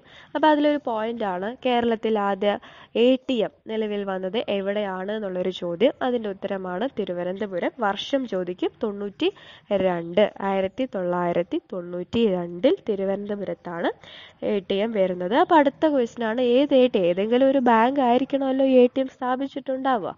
അപ്പോൾ ഏത് ബാങ്കാണെന്നുള്ളത് നമുക്ക് ചോദിക്കാം. British bank of middle east ആണ് കേരളത്തിൽ ആദ്യമായി ATM സ്ഥാപിച്ചത്. British bank of middle east. British bank of middle ഈസ്റ്റിന്റെ ATM ആണ് കേരളത്തിൽ ആദ്യമായി 92 സ്ഥാപിക്കപ്പെട്ടത്. ഇനി ഇന്ത്യയിലെ ആദ്യമാണ്. അതായത് ഇന്ത്യയിലെ തന്നെ പറയുമ്പോൾ കേരളത്തിലെ ആദ്യം തന്നെ ആയിരിക്കും കേട്ടോ. അപ്പോൾ ഇന്ത്യയിലെ തന്നെ ആദ്യത്തെ IT പാർക്ക് നിലവിൽ വരുന്നത് കഴക്കൂട്ടത്താണ്. തിരുവനന്തപുരത്തെ ഒരു സ്ഥലമാണ് കഴക്കൂട്ടം. അപ്പോൾ കഴക്കൂട്ടം എന്ന് പറയുന്ന സ്ഥലത്താണ് ഇന്ത്യയിലെ ആദ്യത്തെ IT പാർക്ക് നിലവിൽ വന്നത്. കഴക്കൂട്ടം എന്ന് പറയുമ്പോൾ അപ്പോൾ ഇനി എന്താ നമ്മൾ ഓർക്കേണ്ടത്? ഇന്ത്യയിലെ ആദ്യത്തെ IT പാർക്കാണ് കഴക്കൂട്ടത്ത് വന്നത്. അടുത്തതാണ് കിൻഫ്ര. കിൻഫ്ര എന്ന് പറയുന്നതിൻ്റെ പ്രത്യേകത, ഇന്ത്യയിലെ ആദ്യത്തെ ആനിമേഷൻ പാർക്കാണ് കിൻഫ്ര. ഇന്ത്യയിലെ ആദ്യത്തെ ആനിമേഷൻ പാർക്ക് വരുന്നത് കിൻഫ്രയാണ്. അടുത്താണ് ഇന്ത്യയിലെ തന്നെ ആദ്യത്തെ ബയോളജിക്കൽ പാർക്ക് വന്നത് അഗസ്ത്യാർകൂടത്താണ്. ഇന്ത്യയിലെ തന്നെ ആദ്യത്തെ ബയോളജിക്കൽ പാർക്കാണ് അഗസ്ത്യാർകൂടം ബയോളജിക്കൽ പാർക്ക്. ചിലപ്പോൾ ചോദ്യം ഇങ്ങനെയും ചോദിക്കാം, അഗസ്ത്യാർകൂടം ബയോളജിക്കൽ പാർക്ക് സ്ഥിതി ചെയ്യുന്നത് എവിടെ? തിരുവനന്തപുരമാണ്. കാരണം എന്താ? പ്രസക്തി ഉണ്ട് അല്ലേ? കാരണം ഇന്ത്യയിലെ തന്നെ ആദ്യത്തെ ബയോളജിക്കൽ പാർക്കാണ് ഈ അഗസ്ത്യാർകൂടം ബയോളജിക്കൽ പാർക്ക്. അപ്പോൾ അത് എവിടെയാണ് എന്നും ചോദിക്കാം. അപ്പോൾ ബയോളജിക്കൽ പാർക്ക്, അഗസ്ത്യാർകൂടം ബയോളജിക്കൽ പാർക്കാണ് ഇന്ത്യയിലെ ആദ്യത്തെ ബയോളജിക്കൽ പാർക്ക്. അത് സ്ഥിതി ചെയ്യുന്നത് തിരുവനന്തപുരത്താണ്. അപ്പോൾ നമ്മൾ അവസാനത്തിലേക്ക് കിടക്കുകയാണ്. ഇന്ത്യയിലെ ആദ്യത്തെ ലൈഫ് സയൻസ് പാർക്ക് വന്നത് തോന്നയ്ക്കൽ എന്ന സ്ഥലത്താണ്. ഇന്ത്യയിലെ ആദ്യത്തെ ലൈഫ് സയൻസ് പാർക്ക് സ്ഥിതി ചെയ്യുന്നത് തോന്നയ്ക്കൽ എന്ന സ്ഥലത്താണ്. അപ്പോൾ തോന്നയ്ക്കൽ എന്ന് പറയുമ്പോൾ നമുക്ക് ഓർമ്മ വരുന്നത് എന്താണ്? ഇന്ത്യയിലെ ആദ്യത്തെ ലൈഫ് സയൻസ് പാർക്ക് സ്ഥിതി ചെയ്യുന്നത് തോന്നയ്ക്കലാണ് എന്നുള്ളത് ഓർമ്മ വരണം. ഇനി അടുത്ത അവസാനത്തെ പോയിന്റാണ്, തെക്കേ ഇന്ത്യയിലെ ആദ്യ സ്ഥിര ലോക അദാലത്ത് നിലവിൽ വന്നത് എവിടെയാണ്? തിരുവനന്തപുരം ജില്ലാ കോടതിയിൽ. തെക്കേ ഇന്ത്യയിലെ എന്ന് പറയുമ്പോൾ സൗത്ത് ഇന്ത്യയിലെ തന്നെ ആദ്യത്തെ സ്ഥിരം ലോക അദാലത്ത് നിലവിൽ വരുന്നത് തിരുവനന്തപുരം ജില്ലാ കോടതിയിലാണ്. നമ്മൾ ഒരിക്കൽ കൂടെ പെട്ടെന്ന് സമ്മപ്പ് ചെയ്ത് പോവുകയാണ്. കേരളത്തിൽ ആദ്യമായിട്ട് തിരുവനന്തപുരത്തിൽ വന്നത് എന്തൊക്കെയാണ് എന്നുള്ളത്. ആദ്യം വൈദ്യുതീകരിച്ച നഗരം. ആദ്യത്തെ ശിശു സൗഹൃദ പഞ്ചായത്തായ വെങ്ങാനൂര് തിരുവനന്തപുരത്താണ്. കേരളത്തിലെ ആദ്യ ഫിലിം സൊസൈറ്റിയാണ് ചിത്രലേഖ. ആദ്യ ബ്രെയിലി പ്രസ് സ്ഥാപിക്കുന്നത്. കേരളത്തിലെ ആദ്യ സൈബർ പോലീസ് സ്റ്റേഷൻ നിലവിൽ വരുന്നത് പട്ടത്താണ്. കേരളത്തിലെ ആദ്യ നിർഭയ ഷെൽട്ടർ, ആദ്യ മ്യൂസിയമാണ് നേപ്പിയർ മ്യൂസിയം. ആദ്യ എഞ്ചിനീയറിംഗ് കോളേജ്, മെഡിക്കൽ കോളേജ്, വനിതാ കോളേജ്, ആദ്യ മൃഗശാല, ആദ്യ ആശുപത്രി, ആദ്യ റേഡിയോ നിലയം, ആദ്യത്തെ അമ്മത്തൊട്ടിൽ. 2002 നവംബർ 14 ഡേറ്റ് ഓർത്തു വയ്ക്കുക. ആദ്യത്തെ public library, arts college, Doordarshan കേന്ദ്രം. കോർപ്പറേഷനാണ്, അതായത് തിരുവനന്തപുരം കോർപ്പറേഷനാണ് കേരളത്തിലെ ആദ്യ കോർപ്പറേഷൻ, നിലവിൽ വരുന്നത് 1940. അന്താരാഷ്ട്ര വിമാനത്താവളം, തിരുവനന്തപുരം അന്താരാഷ്ട്ര വിമാനത്താവളമാണ് കേരളത്തിലെ ആദ്യ ഇന്റർനാഷണൽ എയർപോർട്ട്. കേരളത്തിലെ ആദ്യ DNA ബാർകോഡിംഗ് കേന്ദ്രം നിലവിൽ വന്നത് പുത്തൻതോപ്പ് എന്ന സ്ഥലത്താണ്. ആദ്യ മെട്രോ നഗരം, ആദ്യ സർവകലാശാല എന്ന് പറയുന്നത് യൂണിവേഴ്സിറ്റി. ആദ്യ യൂണിവേഴ്സിറ്റി 1937 നിലവിൽ വന്നു. 1957 അത് തിരുവിതാംകൂർ സർവകലാശാല എന്ന് മാറ്റി കേരള സർവകലാശാല എന്നാക്കി. കേരളത്തിലെ ആദ്യമായിട്ട് ഒരു പബ്ലിക് ട്രാൻസ്പോർട്ട് സംവിധാനം കൊണ്ടുവരുന്നത് തിരുവനന്തപുരത്താണ്. കൂടാതെ ആദ്യത്തെ ATM, British bank of middle east എന്ന ബാങ്കിൻ്റെയാണ് ആദ്യമായി കേരളത്തിൽ 1992 ഒരു ATM സ്ഥാപിതമായത്. ഇനി ഇന്ത്യയിലെ തന്നെ ആദ്യത്തെ നമുക്ക് തിരിച്ചു വരാം. അപ്പൊ കഴക്കൂട്ടത്താണ് ഇന്ത്യയിലെ ആദ്യ IT പാർക്ക് വന്നത്. കഴക്കൂട്ടം. കിൻഫ്ര എന്ന് പറയുമ്പോൾ ഇന്ത്യയിലെ ആദ്യത്തെ animation park. Agasthyarkoodam biological park, ഇന്ത്യയിലെ ആദ്യ ബയോളജിക്കൽ പാർക്കാണ് അഗസ്ത്യാർകൂടം ബയോളജിക്കൽ പാർക്ക്. തോന്നയ്ക്കൽ എന്താ വന്നത്? ഇന്ത്യയിലെ ആദ്യത്തെ ലൈഫ് സയൻസ് പാർക്ക് തോന്നയ്ക്കലിലാണ്. പിന്നീട് പറഞ്ഞ ഒരു പോയിന്റാണ് തെക്കേ ഇന്ത്യയിലെ ആദ്യ സ്ഥിര ലോക അദാലത്ത് വന്നതും തിരുവനന്തപുരമാണ്. തിരുവനന്തപുരം ജില്ലയിലാണ്. അപ്പോൾ തിരുവനന്തപുരം ജില്ലയിൽ ആദ്യം വന്ന കാര്യങ്ങളെല്ലാം. അപ്പോൾ കുറച്ച് പോയിന്റുകളും കൂടെ ബാക്കിയുണ്ട്. അപ്പോൾ അതെന്താണെന്നുള്ളതൊന്ന് നമുക്ക് നോക്കാം. കേരളത്തിലെ ആദ്യ വനിതാ ജയിൽ നിലവിൽ വന്നത് നെയ്യാറ്റിൻകരയിലാണ്. കേരളത്തിലെ ആദ്യ വനിതാ ജയിൽ നിലവിൽ വന്നത് നെയ്യാറ്റിൻകരയിലാണ്. തുറന്ന ജയില് പൂജപ്പുരയിലാണ്. തുറന്ന വനിതാ ജയിൽ കേട്ടോ, അത് കൺഫ്യൂഷൻ അടിക്കരുത്. നമുക്ക് തുറന്ന വനിതാ ജയിലും ഉണ്ട്, തുറന്ന ജയിലും ഉണ്ട്. അപ്പോൾ സാധാരണ കേരളത്തിലെ ആദ്യത്തെ തുറന്ന ജയിൽ എന്ന് പറയുന്നത് നെട്ടുകൽത്തേരിയിലാണ് വന്നത്. കേരളത്തിലെ ആദ്യ തുറന്ന ജയിൽ നിലവിൽ വന്നത് നെട്ടുകൽത്തേരിയിലാണ്. എന്നാൽ കേരളത്തിലെ ആദ്യ തുറന്ന വനിതാ ജയിൽ വന്നത് പൂജപ്പുരയിലാണ്. ആദ്യ വനിതാ ജയിലുള്ളത് നെയ്യാറ്റിൻകര, ആദ്യ തുറന്ന ജയിൽ നെട്ടുകൽത്തേരി. കേരളത്തിലെ ആദ്യ വനിതാ തുറന്ന ജയിലാണ് പൂജപ്പുര. ഇന്ത്യയിലെ തന്നെ ആദ്യത്തെ സോയിൽ മ്യൂസിയം വരുന്നതും പാറോട്ടുകോണമാണ്. കേന്ദ്രത്തിന്റെ മണ്ണ് പരിശോധന കേന്ദ്രവും പാറോട്ടുകോണം തന്നെയാണ് സ്ഥിതി ചെയ്യുന്നത്. അപ്പോൾ പാറോട്ടുകോണമാണ് ഇന്ത്യയിലെ ആദ്യ, മണ്ണ് റിലേറ്റ് ചെയ്തതാണ് പാറോട്ടുകോണം. ഇന്ത്യയിലെ ആദ്യ സോയിൽ മ്യൂസിയം വന്നത് പാറോട്ടുകോണത്താണ്. ഇന്ത്യയിലെ ആദ്യ സായാഹ്ന കോടതി, കേരളത്തിലെ ആദ്യ സായാഹ്ന കോടതി തിരുവനന്തപുരം ജില്ലാ കോടതിയിലാണ്. കേരളത്തിലെ ആദ്യ സായാഹ്ന കോടതി. ആദ്യത്തെ പ്രൊഫഷണൽ ബാഡ്മിൻ്റൺ അക്കാഡമി, കേരളത്തിലെ ആദ്യത്തെ പ്രൊഫഷണൽ ബാഡ്മിൻ്റൺ അക്കാഡമി നിലവിൽ വന്നതും തിരുവനന്തപുരത്താണ്. അപ്പോൾ എന്താ നമ്മൾ പഠിച്ചത്? കേരളത്തിലെ ആദ്യ വനിതാ ജയിൽ നെയ്യാറ്റിൻകരയാണെന്ന് പഠിച്ചു. കേരളത്തിലെ ആദ്യ തുറന്ന ജയിൽ നെട്ടുകൽത്തേരി. എന്നാൽ ആദ്യ തുറന്ന വനിതാ ജയിൽ പൂജപ്പുര. ആദ്യ പ്രൊഫഷണൽ ബാഡ്മിൻ്റൺ അക്കാഡമി തിരുവനന്തപുരത്താണ്. ആദ്യത്തെ ഇന്ത്യയിലെ തന്നെ ആദ്യ സോയിൽ മ്യൂസിയം പാറോട്ടുകോണത്താണ്. കേരളത്തിലെ ആദ്യ സായാഹ്ന കോടതി വന്നത് തിരുവനന്തപുരം കോടതിയിലാണ്. അപ്പോൾ തിരുവനന്തപുരം ജില്ലയിലെ നമ്മൾ കുറേ ആദ്യം വന്നത് ഇന്ത്യയിലെ കേരളത്തിലേക്ക് ആദ്യം വന്ന കാര്യങ്ങളെല്ലാം നമ്മൾ പഠിച്ചു. ഇനി നമ്മൾ അടുത്ത് നോക്കാൻ പോകുന്നത് തിരുവനന്തപുരം ജില്ലയിലെ ചില പ്രധാനപ്പെട്ട സ്ഥലങ്ങൾ.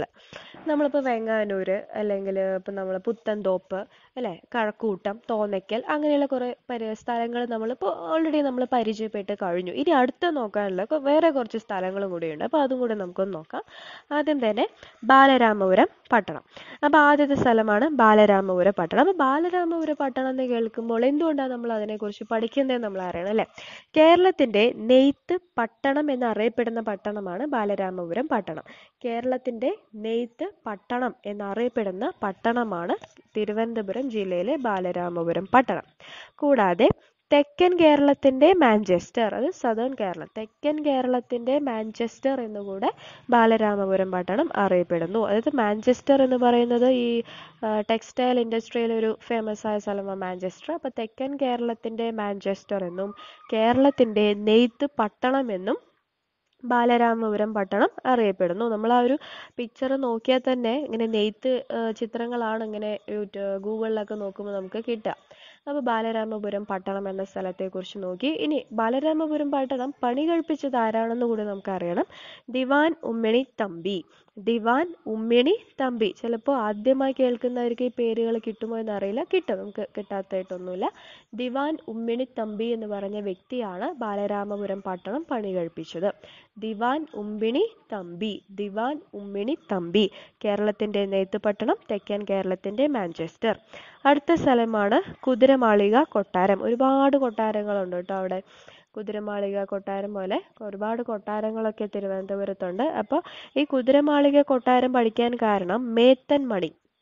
മേത്തൻ മണി നമ്മൾ ആ സ്ലൈഡിൽ ഒരു സ്ലൈഡിൽ നോക്കുക. ഒരു ചിത്രത്തിൽ നമ്മൾ രണ്ടാമത് കാണുന്ന ഒരു ക്ലോക്കിന്റെ ചിത്രം, ആ ഒരു മണിയുടെ ചിത്രം, അതാണ് മേത്തൻ മണി എന്ന് പറയുന്നത്. അപ്പോൾ ഈ മേത്തൻ മണി സ്ഥിതി ചെയ്യുന്നതാണ് കുതിരമാളിക കൊട്ടാരം. ഈ കുതിരമാളിക കൊട്ടാരത്തിലോട്ട് പോയി കഴിഞ്ഞാൽ നമുക്ക് ഈ മേത്തൻ മണി കാണാനായിട്ട് പറ്റും. അപ്പം മേത്തൻ മണി എവിടെ കാണപ്പെടുന്നു? കുതിരമാളിക കൊട്ടാരം. അപ്പോൾ അടുത്ത ചോദ്യം, കുതിരമാളിക കൊട്ടാരം എവിടെയാണ്? അത് തിരുവനന്തപുരം ജില്ലയിലാണ്. അത്രയേ ഉള്ളൂ. അടുത്തത് ഗോൾഫ് ക്ലബ്ബ്. തിരുവനന്തപുരത്ത് ഗോൾഫ് ക്ലബ്ബ് സ്ഥിതി ചെയ്യുന്നു. അരിപ്പ പക്ഷി സങ്കേതം. അരിപ്പ പക്ഷി സങ്കേതം എവിടെയാണ്? തിരുവനന്തപുരത്താണ്. അരിപ്പ എന്ന് ആലോചിക്കുമ്പോൾ തിരുവനന്തപുരം എന്ന് ആലോചിക്കുക. അരിപ്പ പക്ഷി സങ്കേതം തിരുവനന്തപുരത്താണ്. പേപ്പാറ വന്യജീവി സങ്കേതം. പാപ്പാപ്പ അരിപ്പ പേപ്പാറ. അരിപ്പ പേപ്പാറ. അരിപ്പ പക്ഷി സങ്കേതം, പേപ്പാറ വന്യജീവി സങ്കേതം. വർക്കല കടപ്പുറം. വർക്കല കടപ്പുറത്തെ കുറിച്ച് പഠിക്കാൻ കാരണം നമ്മുടെ പാപനാശം എന്നറിയപ്പെടുന്ന കടപ്പുറമാണ് വർക്കല കടപ്പുറം. വർക്കല എന്ന സ്ഥലം തിരുവനന്തപുരത്താണ് എന്നുള്ളതൊന്ന് ഓർത്താൽ മതി, അപ്പോൾ തന്നെ നമുക്ക് കിട്ടും. പക്ഷെ പാപനാശം എന്ന് പറയപ്പെടുന്നത് ഏതാണ്? വർക്കല കടപ്പുറമാണ്. അതും കൂടെ ഓർത്ത് വയ്ക്കുക. വർക്കല കടപ്പുറം സ്ഥിതി ചെയ്യുന്നത് തിരുവനന്തപുരത്താണ്. നമ്മുടെ പാപനാശം എന്നറിയപ്പെടുന്നത് കൂടെയാണ് വർക്കല കടപ്പുറം. പിന്നീട് കാന്തളൂർ ശാല. കാന്തളൂർ ശാല എന്ന് പറയുന്നത് അപ്പോൾ കാന്തളൂർ ശാലയാണ്. കാന്തളൂർ ശാലയുടെ ചിത്രവും നമ്മൾ കൊടുത്തിട്ടുണ്ട്. മേത്തൻ മണിത്തിരിക്കുന്നതാണ് കാന്തളൂർ ശാല. അപ്പോൾ കാന്തളൂർ ശാലയുടെ പ്രത്യേകത എന്ന് പറയുന്നത് പ്രാചീന കേരളത്തിലെ വിദ്യാഭ്യാസ കേന്ദ്രമാണ് കാന്തളൂർ ശാല. ഇപ്പോൾ ഈ നളന്ദ ഒക്കെ പറയുന്ന പോലെ ഒരു വിദ്യാഭ്യാസ കേന്ദ്രമാണ് കാന്തളൂർ ശാല. അഞ്ചുതെങ്ങ് കോട്ട. അഞ്ചുതെങ്ങ് കോട്ട തൊട്ട് താഴെയുള്ള ചിത്രമാണ് അഞ്ചുതെങ്ങ് കോട്ട. അഞ്ചുതെങ്ങ് കോട്ടയും എവിടെയാണ്? തിരുവനന്തപുരത്ത് തന്നെയാണ്. ഇപ്പോൾ ബാലരാമപുരം പട്ടണം, മേത്തൻ മണി കുതിരമാളിക കൊട്ടാരത്തിലാണ്. ഗോൾഫ് ക്ലബ്ബ് തിരുവനന്തപുരത്താണ്. അരിപ്പ പക്ഷി സങ്കേതം, പേപ്പാറ വന്യജീവി സങ്കേതം, വർക്കല കടപ്പുറം, കാന്തളൂർ ശാല, അഞ്ചുതെങ്ങ് കോട്ട. അടുത്തതാണ് ജിമ്മി ജോർജ് സ്റ്റേഡിയം. ജിമ്മി ജോർജ് സ്റ്റേഡിയം എവിടെയാണ് സ്ഥിതി ചെയ്യുന്നത് എന്ന് ചോദിക്കാം. അതും തിരുവനന്തപുരത്ത് തന്നെയാണ്. ജിമ്മി ജോർജ് സ്റ്റേഡിയം. സൈനിക് സ്കൂൾ. കേരളത്തിലെ സൈനിക് സ്കൂൾ സ്ഥിതി ചെയ്യുന്നതും തിരുവനന്തപുരത്താണ്. അതുപോലെ പരശുരാമ ക്ഷേത്രം ഫേമസ്. അപ്പോൾ പരശുരാമ ക്ഷേത്രങ്ങൾ എന്ന് പറയുമ്പോൾ വളരെ കുറവാണ്, എനിക്ക് തോന്നുന്നു ഇല്ല. പരശുരാമ ക്ഷേത്രം എന്ന് പറയുന്നത് ഒന്നോരാണ്. അപ്പോൾ സീതയുടെ ക്ഷേത്രം എന്നൊക്കെ പറയുന്ന പോലെ പരശുരാമ ക്ഷേത്രം സ്ഥിതി ചെയ്യുന്നത് തിരുവനന്തപുരത്താണ്. ആറ്റുകാൽ അല്ലേ? അപ്പോൾ ആറ്റുകാൽ ക്ഷേത്രത്തിന് വളരെ ഇമ്പോർട്ടൻസ് ആണ്. കാരണം ലോകത്തിൽ തന്നെ ഏറ്റവും കൂടുതൽ സ്ത്രീകൾ പങ്കെടുക്കുന്ന ഒരു ഉത്സവമാണ്, ക്ഷേത്രോത്സവമാണ് ആറ്റുകാൽ പൊങ്കാല. സ്ത്രീകളുടെ ശബരിമല എന്നാണ് ആറ്റുകാൽ ക്ഷേത്രം അറിയപ്പെടുന്നത്. സ്ത്രീകളുടെ ശബരിമലയാണ് ആറ്റുകാൽ ക്ഷേത്രം. ആറ്റുകാൽ ക്ഷേത്രവും തിരുവനന്തപുരം ജില്ലയിൽ തന്നെയാണ്. ലോകത്തെ ഏറ്റവും കൂടുതൽ സ്ത്രീകൾ മാത്രം പങ്കെടുക്കുന്ന ഒരു ക്ഷേത്രോത്സവമാണ് ആറ്റുകാൽ പൊങ്കാല. അടുത്തതാണ് ചന്ദ്രശേഖരൻ നായർ സ്റ്റേഡിയം. ചന്ദ്രശേഖരൻ നായർ സ്റ്റേഡിയം എന്തിനാണ് പഠിക്കുന്നതെന്ന് വെച്ച് കഴിഞ്ഞാൽ നമ്മുടെ കേരളത്തിലെ ആദ്യത്തെ പോലീസ് IG ആയിരുന്നു നമ്മുടെ ചന്ദ്രശേഖരൻ നായർ സർ. കേരളത്തിലെ ആദ്യ പോലീസ് IG ആയിരുന്നു ചന്ദ്രശേഖരൻ നായർ സർ. അദ്ദേഹത്തിൻ്റെ പേരിൽ അറിയപ്പെടുന്ന സ്റ്റേഡിയം ആയതുകൊണ്ടാണ് നമ്മൾ ഇതിനെ ഇമ്പോർട്ടൻ്റ് ആയി പഠിക്കുന്നത്. കൂടാതെ കേരള പോലീസിന്റെ ഉടമസ്ഥതയിലുള്ള സ്റ്റേഡിയം കൂടെയാണത്. അപ്പോൾ തിരുവനന്തപുരം ജില്ലയിലെ ഒരു സ്റ്റേഡിയമാണ് ചന്ദ്രശേഖരൻ നായർ സ്റ്റേഡിയം. കേരള പോലീസിന്റെ ഉടമസ്ഥതയിലുള്ള ഒരു സ്റ്റേഡിയമാണ് ചന്ദ്രശേഖരൻ നായർ സ്റ്റേഡിയം. പിന്നീട് പത്മനാഭ ക്ഷേത്രം, തീർച്ചയായിട്ടും അല്ലേ, കാരണം തിരുവനന്തപുരം എന്ന് പറയുമ്പോൾ തന്നെ നമുക്ക് ഓർമ്മ വരുന്ന ഒരു സ്ഥലമാണ് പത്മനാഭ ക്ഷേത്രം. പത്മനാഭ സ്വാമി ക്ഷേത്രം, mural pagoda, black pagoda, white pagoda എന്നൊക്കെ നമ്മൾ പഠിക്കും. അപ്പോൾ അതിൽ മ്യൂറൽ പഗോഡ എന്നറിയപ്പെടുന്നത് പത്മനാഭസ്വാമി ക്ഷേത്രമാണ്. മ്യൂറൽ പഗോഡ എന്നറിയപ്പെടുന്നതും പത്മനാഭസ്വാമി ക്ഷേത്രമാണ്. കൂടാതെ മതിലകം ഗ്രന്ഥങ്ങൾ എന്തുമായി ബന്ധപ്പെട്ടിരിക്കുന്നു എന്ന് ചോദിക്കാം. മതിലകം ഗ്രന്ഥങ്ങൾ ഓർക്കുക, മതിലകം ഗ്രന്ഥങ്ങൾ പത്മനാഭസ്വാമി ക്ഷേത്രവുമായി ബന്ധപ്പെട്ട ഗ്രന്ഥങ്ങളാണ്. മതിലകം ഗ്രന്ഥങ്ങൾ. ഈ പത്മനാഭസ്വാമി ക്ഷേത്രത്തെ കുറിച്ച് പഠിക്കുന്ന അതേ സമയം തന്നെ നമ്മൾ പഠിക്കേണ്ട ഒന്നാണ് പത്മനാഭപുരം കൊട്ടാരം. പത്മനാഭ കൊട്ടാരം എന്ന് പറയുന്നത് കേരളത്തിലെയല്ല, ശ്രദ്ധിക്കുക, അത് തമിഴ്നാട്ടിലെ തക്കല എന്ന് പറയുന്ന സ്ഥലത്താണ് പത്മനാഭപുരം കൊട്ടാരമുള്ളത്. പത്മനാഭ കൊട്ടാരമുള്ളത് തക്കല എന്ന് പറയുന്ന സ്ഥലത്താണ്, തമിഴ്നാട്ടിലെ തക്കല. അപ്പോൾ പത്മനാഭസ്വാമി ക്ഷേത്രത്തെ കുറിച്ച് അത്ര തന്നെയുള്ളൂ. ഇനി ഞാൻ പറഞ്ഞു ആദ്യം തന്നെ, ഇപ്പോൾ കുതിരമാളിക കൊട്ടാരത്തെ കുറിച്ച് പറഞ്ഞപ്പോൾ തന്നെ ഞാൻ പറഞ്ഞൊരു കാര്യമാണ് മറ്റൊരുപാട് കൊട്ടാരങ്ങൾ അവിടെ ഉണ്ട് എന്നുള്ളത്. അപ്പോൾ അതിൻ്റെ ചിലത് ഞാൻ എഴുതിയിട്ടില്ല, ജസ്റ്റ് ഒന്ന് കേട്ടാൽ മതി. കിളിമാനൂർ കൊട്ടാരം, കവടിയാർ കൊട്ടാരം, കനകക്കുന്ന് കൊട്ടാരം, കോയിക്കൽ കൊട്ടാരം. ഒരിക്കൽ കൂടി പറയുകയാണ്: കിളിമാനൂർ കൊട്ടാരം, കവടിയാർ കൊട്ടാരം, കനകക്കുന്ന് കൊട്ടാരം, കോയിക്കൽ കൊട്ടാരം. ഈ പറയുന്ന കൊട്ടാരങ്ങളെല്ലാം തിരുവനന്തപുരത്തെ കൊട്ടാരങ്ങൾ തന്നെയാണ്.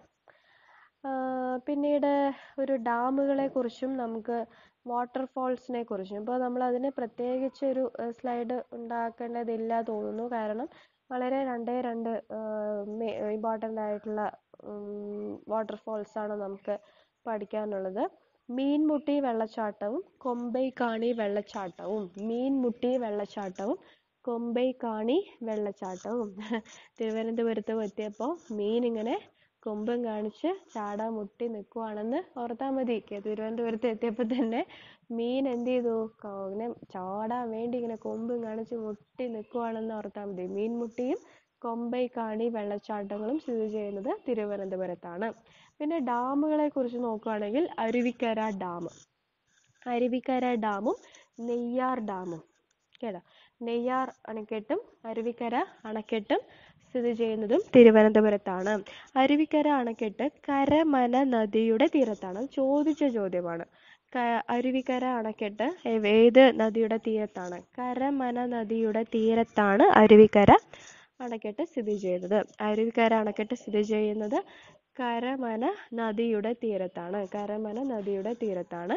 അപ്പോൾ രണ്ട് വെള്ളച്ചാട്ടങ്ങളെ കുറിച്ചാണ് പറഞ്ഞത്: മീൻമുട്ടി വെള്ളച്ചാട്ടവും കൊമ്പൈക്കാണി വെള്ളച്ചാട്ടവും. പിന്നീട് രണ്ട് അണക്കെട്ടുകൾ പറഞ്ഞു: അരുവിക്കര അണക്കെട്ടും നെയ്യാർ അണക്കെട്ടും. അരുവിക്കര കരമന നദിയുടെ തീരത്താണെന്ന് നമ്മൾ പറഞ്ഞു. പിന്നീട് ഇമ്പോർട്ടൻ്റ് ആയിട്ടുള്ളതാണ് സെക്രട്ടേറിയറ്റ് നമുക്കൊരു സെക്ഷനായിട്ട് തന്നെ നമുക്ക് പഠിക്കാം. ഒരു സെക്ഷനായിട്ട് തന്നെ നമുക്കത് പഠിക്കേണ്ടതുണ്ട്, അതുകൊണ്ട് നമുക്കത് അപ്പം പഠിക്കാം. ഇനി അടുത്തത് പ്രധാനപ്പെട്ട വ്യക്തികൾ. തിരുവനന്തപുരം ജില്ലയിൽ ജനിച്ച ചില നമുക്കൊരിക്കലും പഠിക്കാതെ പോവാൻ പറ്റാത്ത ചില പ്രധാനപ്പെട്ട വ്യക്തികളെ കുറിച്ച് നോക്കാം. ശ്രീനാരായണ ഗുരു, കുമാരനാശാൻ, ബഹുമാനപ്പെട്ട അയ്യങ്കാളി, ചട്ടമ്പി സ്വാമികൾ. അപ്പോൾ ശ്രീനാരായണ ഗുരു, ഇപ്പോൾ നമ്മൾ കൂടുതലായിട്ട് ഇവരെ കുറിച്ച് നമ്മൾ പഠിക്കുന്നില്ല, കാരണം ഇവരെ കുറിച്ച് നമ്മൾ കേരള നവോത്ഥാനം എന്ന് പറയുന്ന ഒരു സെക്ഷനിൽ പോകുമ്പോൾ നമുക്ക് ഇവരെക്കുറിച്ച് ഒരുപാട് ഒത്തിരി പഠിക്കാനുണ്ട്. അത് നമുക്ക് പിന്നീട് പഠിക്കാം. അപ്പോൾ ജസ്റ്റ് നമ്മൾ ഇതിൽ നമ്മൾ നോക്കുന്നത് ഇവരുടെ ജനനത്തിന് തീയതി ഒന്നും നോക്കുന്നില്ല, ജനിച്ച സ്ഥലവും സമാധി എവിടെയാണ് സ്ഥിതി ചെയ്യുന്നത് മാത്രമേ നമ്മൾ നോക്കുന്നു. കൂടുതലായിട്ട് ഡീറ്റെയിൽഡ് ആയിട്ട് ഇപ്പോൾ ശ്രീനാരായണ ഗുരുവും അയ്യങ്കാളിയൊക്കെ കുറിച്ച് നമുക്ക് ഒരുപാട് പഠിക്കാനുണ്ട്. അപ്പോൾ നമ്മളത് ഡീറ്റെയിൽഡ് ആയിട്ട് പിന്നെ നമ്മൾ ചെയ്യും. അപ്പോൾ ശ്രീനാരായണ ഗുരു, ജനനം ചെമ്പഴന്തി, സമാധി ശിവഗിരി. അപ്പോൾ ശ്രീനാരായണ ഗുരു അദ്ദേഹം ജനിച്ചത് തിരുവനന്തപുരം ജില്ലയിലെ ചെമ്പഴന്തി എന്ന സ്ഥലത്താണ്. ചെമ്പഴന്തി എന്ന സ്ഥലത്ത് ജനിച്ചു. അദ്ദേഹത്തിൻ്റെ സമാധി സ്ഥിതി ചെയ്യുന്നത് ശിവഗിരി എന്ന സ്ഥലത്താണ്. ശിവഗിരി. അപ്പോൾ ചെമ്പഴന്തി ശിവഗിരി എന്ന് പഠിച്ചാൽ മതി. ജനനം സമാധി. ചെമ്പഴന്തി ശിവഗിരി. ചെമ്പഴന്തി ശിവഗിരിയിലാണ്. ചെമ്പഴന്തിയിൽ ജനിച്ചു, ശിവഗിരിയിലാണ് സമാധി. പിന്നെ അരുവിപ്പുറം എന്നൊരു സ്ഥലം അദ്ദേഹത്തിൻ്റെ 1888 ശിവപ്രതിഷ്ഠ നടത്തിയ സ്ഥലമാണ് അരുവിപ്പുറം. അതൊക്കെ നമ്മൾ ശ്രീനാരായണ ഗുരുവിനെ കുറിച്ച് നമ്മൾ കൂടുതൽ പഠിക്കുമ്പോൾ നമ്മളവിടെ പഠിക്കും. അപ്പോൾ തൽക്കാലം നമ്മൾ ചെമ്പഴന്തി ശിവഗിരി എന്നീ 2 പോയിന്റുകൾ ഓർത്ത് വയ്ക്കാം. അടുത്തത് കുമാരനാശാൻ. കുമാരനാശാൻ ജനിച്ചത് കായിക്കര ഗ്രാമത്താണ്. കായിക്കരയിലാണ് കുമാരനാശാന്റെ ജനനം. സമാധി സ്ഥിതി ചെയ്യുന്നത് തോന്നയ്ക്കൽ. സമാധി തോന്നയ്ക്കലിലും കായിക്കരയിലാണ് ജനനം. അപ്പോൾ തോന്നയ്ക്കൽ എന്ന് പറയുമ്പോൾ നമുക്കിപ്പോൾ 2 പോയിന്റ് കിട്ടി. നമ്മൾ ആദ്യം പറഞ്ഞു ഇന്ത്യയിലെ തന്നെ ആദ്യത്തെ ലൈഫ് സയൻസ് പാർക്ക് സ്ഥിതി ചെയ്യുന്നത് തോന്നയ്ക്കലിലാണെന്ന് നമ്മൾ ഓൾറെഡി പഠിച്ചൊരു പോയിന്റാണ്. അപ്പോൾ കൂടാതെ കുമാരനാശാന്റെ സമാധി സ്ഥിതി ചെയ്യുന്നതും തോന്നയ്ക്കലിലാണ് എന്നുള്ളൊരു പോയിന്റും കൂടെ നമുക്ക് കിട്ടി. അപ്പോൾ കായിക്കര തോന്നയ്ക്കൽ, കായിക്കര തോന്നയ്ക്കൽ എന്നുള്ളത് പഠിച്ചാൽ മതി. അടുത്തത് അയ്യങ്കാളി. അയ്യങ്കാളിയുടെ ജനനം വെങ്ങാനൂരാണ്. വെങ്ങാനൂരാണ് അയ്യങ്കാളി ജനിച്ചത്. വെങ്ങാനൂരും ഉണ്ട്. വെങ്ങാനൂര് നമ്മൾ പഠിച്ചു അല്ലേ? കേരളത്തിലെ ആദ്യ ശിശു സൗഹൃദ പഞ്ചായത്താണ് വെങ്ങാനൂർ എന്ന് നമ്മൾ ഓൾറെഡി പഠിച്ചതാണ്. അപ്പോൾ അയ്യങ്കാളി ജനിച്ചതും വെങ്ങാനൂര് തന്നെയാണ്. പിന്നെ സ്വദേശാഭിമാനി രാമകൃഷ്ണപിള്ള. അദ്ദേഹം ജനിച്ചത് നെയ്യാറ്റിങ്കര സ്ഥലത്താണ്. സ്വദേശാഭിമാനി രാമകൃഷ്ണപിള്ള. ഇവരെല്ലാം നവോത്ഥാന നായകന്മാരാണ്. ഇവരെ കുറിച്ചൊക്കെ നമുക്ക് ഒരുപാട് പഠിക്കാനുണ്ട്.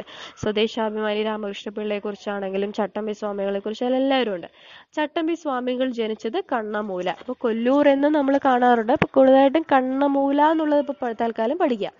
അപ്പോൾ ചട്ടമ്പി സ്വാമികൾ ജനിച്ചത് കണ്ണമൂല എന്ന സ്ഥലത്താണ്. അപ്പോൾ നമുക്ക് ഒരിക്കൽ കൂടി നോക്കാം. ശ്രീനാരായണ ഗുരു ജനിച്ചത് ചെമ്പഴന്തി. അദ്ദേഹത്തിന്റെ സമാധി ശിവഗിരിയിലാണ്. കുമാരനാശാൻ ജനിച്ചത് കായിക്കര, സമാധി തോന്നയ്ക്കലിലാണ്. അയ്യങ്കാളി ജനിച്ചത് വെങ്ങാനൂരാണ്. സ്വദേശാഭിമാനി രാമകൃഷ്ണപിള്ളയുടെ ജന്മസ്ഥലം നെയ്യാറ്റിങ്കര. ചട്ടമ്പി സ്വാമികൾ ജനിച്ചത് എവിടെയാണ്? കണ്ണമൂല എന്ന് പറഞ്ഞ സ്ഥലത്താണ്. അപ്പോൾ അതോടെ നമുക്ക് പ്രധാനപ്പെട്ട വ്യക്തികൾ അതോടെ കഴിയണം. അപ്പോൾ നമ്മൾ സ്ഥലങ്ങൾ നോക്കി, വ്യക്തികൾ നോക്കി. ഇനി നമുക്ക് മെയിനായിട്ട് നോക്കാനുള്ളത് അവിടെ വലുതും ചെറുതുമായിട്ടുള്ള കാര്യങ്ങൾ. അതായത് കേരളത്തിലെ തന്നെ 2ാമത്തെ വലിയ ശുദ്ധജല തടാകമാണ് വെള്ളായണി കായൽ. ഓക്കെ, കേരളത്തിലെ ഏറ്റവും വലിയ 2ാമത്തെ. അപ്പോൾ ആദ്യത്തെ എന്നുള്ള സംശയം വരില്ലേ? ആദ്യത്തെ ശാസ്താംകോട്ട കായലാണ് കേരളത്തിലെ ആദ്യത്തെ, അല്ലെങ്കിൽ ക്ഷമിക്കണം, കേരളത്തിലെ ഏറ്റവും വലിയ ശുദ്ധജല തടാകം എന്ന് പറയുന്നത് ശാസ്താംകോട്ട കായലാണ്. അപ്പോൾ ഏറ്റവും രണ്ടാമത് നിൽക്കുന്നതാണ് വെള്ളായണി കായൽ. വെള്ളായണി കായലിന് വേറൊരു പ്രത്യേകതയും കൂടെയുണ്ട്, നമ്മൾ പഠിക്കും. തെക്കേ അറ്റത്തും കൂടെ സ്ഥിതി ചെയ്യുന്ന കായലാണ് വെള്ളായണി കായൽ. അതുപോലെ കേരളത്തിലെ ഏറ്റവും വലിയ ചിൽഡ്രൻസ് പാർക്കാണ് ആക്കുളത്താണ് സ്ഥിതി ചെയ്യുന്നത്. കേരളത്തിലെ ഏറ്റവും വലിയ ചിൽഡ്രൻസ് പാർക്കാണ് ആക്കുളത്താണ് ഏറ്റവും വലിയ ചിൽഡ്രൻസ് പാർക്ക് സ്ഥിതി ചെയ്യുന്നത്. ഏറ്റവും വലിയ ജയിൽ, കേരളത്തിലെ ഏറ്റവും വലിയ ജയിൽ പൂജപ്പുര. നമുക്ക് ജയിൽ എന്ന് പറയുമ്പോൾ തന്നെ ഓർമ്മ വരുന്നത് പൂജപ്പുര തന്നെയായിരിക്കും. Poojappura central jail. കേരളത്തിലെ ഏറ്റവും വലിയ ജയിലാണ് പൂജപ്പുര സെൻട്രൽ ജയിൽ. ഏറ്റവും വലിയ ചിൽഡ്രൻസ് പാർക്ക് സ്ഥിതി ചെയ്യുന്നത് ആക്കുളത്താണ്. ഏറ്റവും വലിയ 2ാമത്തെ ശുദ്ധജല തടാകമാണ് വെള്ളായണി കായൽ. ഇനി കേരളത്തിൽ ഉയരം കൂടിയ മാർബിൾ മന്ദിരമാണ് ലോട്ടസ് ടെമ്പിൾ. കേരളത്തിൽ ഉയരം കൂടിയ marble മന്ദിരമാണ് lotus temple. ശാന്തിഗിരിയിലാണ് lotus temple. നല്ല ഭംഗിയാണ് കാണാനൊക്കെ. ശരിക്കും പറഞ്ഞാൽ നമ്മളൊക്കെ പോയി കാണണം. മലയാളികളെല്ലാം കാണേണ്ട കാഴ്ചകളാണ് ഇതെല്ലാം. അപ്പോൾ കേരളത്തിൽ ഉയരം കൂടിയ മാർബിൾ മന്ദിരം സ്ഥിതി ചെയ്യുന്നത് തിരുവനന്തപുരത്താണ്. അത് ഏതാണെന്ന് ചോദിച്ചു കഴിഞ്ഞാൽ ലോട്ടസ് ടെമ്പിൾ. അപ്പോൾ ഒരിക്കൽ കൂടെ പഠിക്കാം നമുക്ക്. കേരളത്തിലെ 2ാമത്തെ വലിയ ശുദ്ധജല തടാകമാണ് വെള്ളായണി കായൽ. കേരളത്തിലെ ഏറ്റവും വലിയ ചിൽഡ്രൻസ് പാർക്ക് സ്ഥിതി ചെയ്യുന്നത് ആക്കുളത്താണ്. കേരളത്തിലെ ഏറ്റവും വലിയ ജയിലാണ് പൂജപ്പുര. കേരളത്തിൽ ഉയരം കൂടിയ മാർബിൾ മന്ദിരമാണ് ലോട്ടസ് ടെമ്പിൾ. ഇനിയാണ് തെക്കേയറ്റം. തെക്കേയറ്റത്തെ ജില്ല എന്ന് പറഞ്ഞു. അതേപോലെ തെക്കേയറ്റത്തെ കായൽ, നദി, വന്യജീവി സങ്കേതം, അങ്ങനെ കുറേയുണ്ട്. അപ്പോൾ കേരളത്തിൽ നമ്മൾ ഏറ്റവും വലിയ 2ാമത്തെ ശുദ്ധജല തടാകം എന്ന് പറയുന്ന സമയത്ത് തന്നെ ഞാൻ പറഞ്ഞു, തെക്കേയറ്റത്തെ കായൽ എന്ന് പറയുന്നതും വെള്ളായണി കായൽ തന്നെയാണ്. തെക്കേയറ്റത്ത് സ്ഥിതി ചെയ്യുന്ന കായൽ വെള്ളായണി കായലാണ്. തെക്കേയറ്റത്ത് സ്ഥിതി ചെയ്യുന്ന കായലാണ് വെള്ളായണി കായൽ. നെയ്യാർ നദിയാണ് തെക്കേയറ്റത്ത് സ്ഥിതി ചെയ്യുന്ന നദി. നെയ്യാർ നദി. ഓക്കെ, അപ്പം നെയ്യാർ നദി എന്ന് പറയുമ്പോൾ ഓർമ്മ വരണം, ഇത് തെക്കേ അറ്റത്ത് സ്ഥിതി ചെയ്യുന്ന ഏതാണ് നദിയാണ് എന്നുള്ളത് ഓർമ്മ വരണം.